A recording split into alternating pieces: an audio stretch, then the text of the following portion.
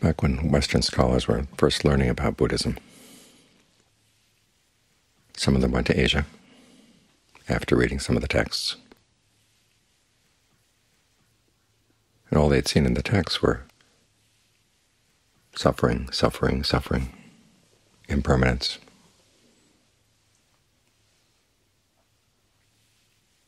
So they expected the Asian Buddhists to be pretty depressed, but they found that they were actually very happy. And their original conclusion was that Asian Buddhists didn't know their own religion very well. The scholars felt superior because they'd been reading the books. They assumed that the people in Asia were illiterate. We now know a lot better, though, because after all, when the Buddha talks about suffering, it's not simply to let you stay in suffering. It's to help you find a way out. That's the only reason he talked about the topic. As he said, if you couldn't develop skillful qualities, it wouldn't have been worth his while to teach. And if skillful qualities didn't lead to true happiness, it wouldn't have been worth his while to teach. So the teaching is all about happiness. When the Buddha talks about suffering, he talks about impermanence and constancy. He doesn't want to leave you there. He says these are problems, but there are solutions, and he shows you the solutions. That's what the Four Noble Truths are all about. This is why we're practicing concentration, to get the mind in shape so it can master those solutions. In the full conviction that, as Ajahn Fuang says, we find the brightness of life. That was his comment about what he owed to Ajahn Lee. So it's because of Ajahn Lee that he found the brightness of life.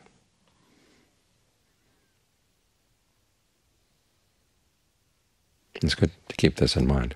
The funny thing is how the scholars keep going back to the original proposition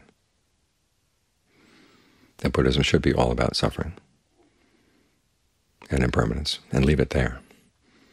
I was reading just this evening about a book that was saying that this is what's really good about the Buddhist tradition, is that its version of reality faces reality, that there is suffering, there's impermanence.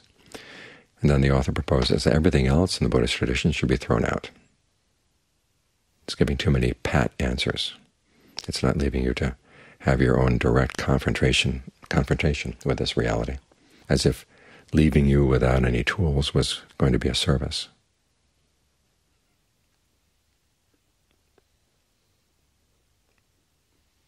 I ran into the same line of thought a couple of weeks back when someone was saying that there are people out there who say that if you approach the present moment with particular ideas about what you're going to find there, then of course it's going to determine what you find. Your agenda is going to shape what you get out of the present moment, as if that were a bad thing. Somehow there's this idea that what we want is just a naked experience of the present, and that in and of itself will be meaningful or whatever, of value.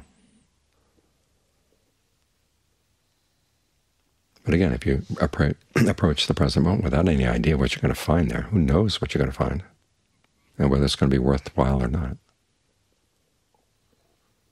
The Buddha describes the present moment to help you know these are the problems in the present moment, but these are the solutions. That's why he talks about not simply bare attention or bare awareness. He talks about appropriate attention. You come into the present moment armed with some knowledge about what's the best way to get happiness out of the present moment. It starts with the distinction between skillful and unskillful qualities. The Buddha lists them and helps you figure out how to recognize them so you don't get sucked into the unskillful ones, because that's all too often what happens. We get into a bad mood, we get into an unskillful state of mind, we get into a defilement, and it's going to pull us in its direction. And if we don't have a clear idea of what our direction is, or the direction we want, it's very easy just to go along with the flow.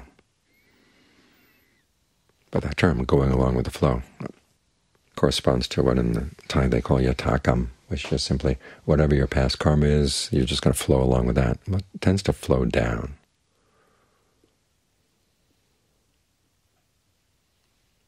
So we do come into the present moment with an agenda. We want to figure out where the problem is and what the solution is. That book I was reading about today was saying that The teachings about the Four Noble Truths, dependent core rising, emptiness, these should all be thrown out, because the answers they give are too pat. Well, the answers are good answers. They work. They give you tools for understanding what you're going to find here, how to take it apart. You get yourself into unskillful state of becoming, they tell you, well, this is how becomings are formed. They're formed through fabrication. You can look at fabrication in terms of the 5 aggregates. You can look at it in terms of the 3 kinds of fabrication that are talked about in dependent core rising. It helps get you out of that state.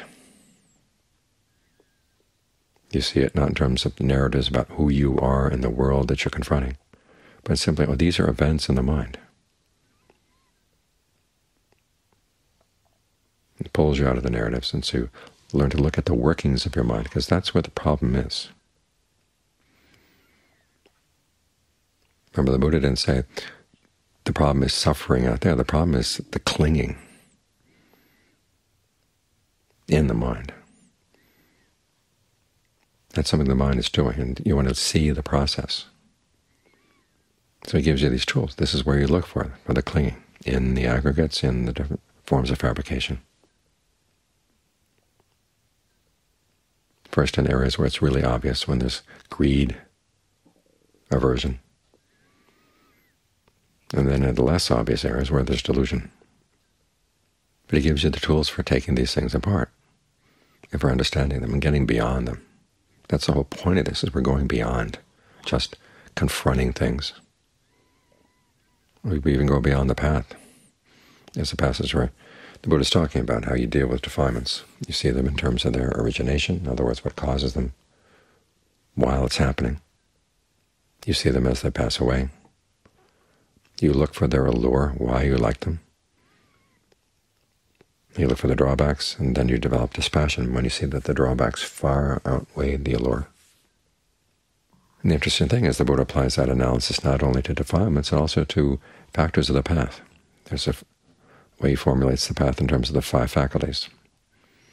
And he says you don't really know the 5 faculties until you've seen their origination, their passing away, their allure, their drawbacks, and the escape from them, which is dispassion.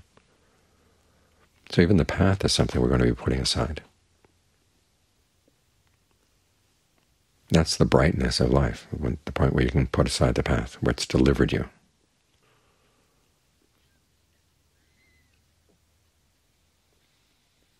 So we've got these tools that the Buddha's offered us. And even though there may be people who don't want to make use of them, they say, well, I'd rather solve the problem on my own. It's like a doctor who comes and says, here's the disease, and here's the medicine, here's the treatment for it. And some people say, no, I'd rather find my own treatment. And the question is, you look at the doctor, he's cured a lot of people in the past. Why bother finding your own treatment? Try his. Now, it will involve developing your own ingenuity and your own discernment. At the very least, you don't have to keep on reinventing the Dharma wheel, because all too often the reinvented Dharma wheels aren't even round. They're all crooked and distorted. They don't go anywhere. Or if they do go anywhere, they go down.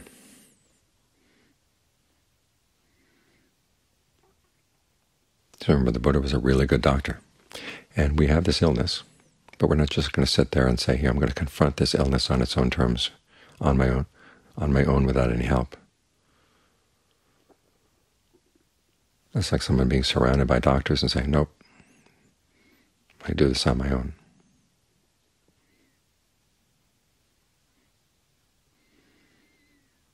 And remember, it is the people who are happy in their practice of Buddhism. The reason they're happy is because it offers answers. We're all born into this world with problems. We're all born into this world with suffering. And what makes us happy is when we find a way out of that suffering.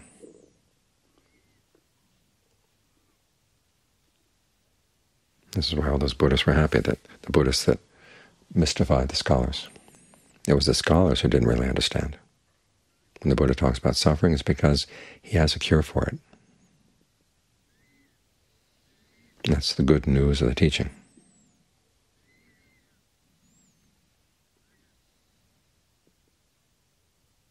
This is what attracted me to John Fuang. He was living out, at that time it was a very poor area. The monastery was very poor. But he was the first genuinely happy person I'd ever met. And as he explained to me, he said it wasn't that he was born that way. He also struck me as very wise, and he said he wasn't born wise. It was all through the training. It was because of his happiness that I was attracted to study with him.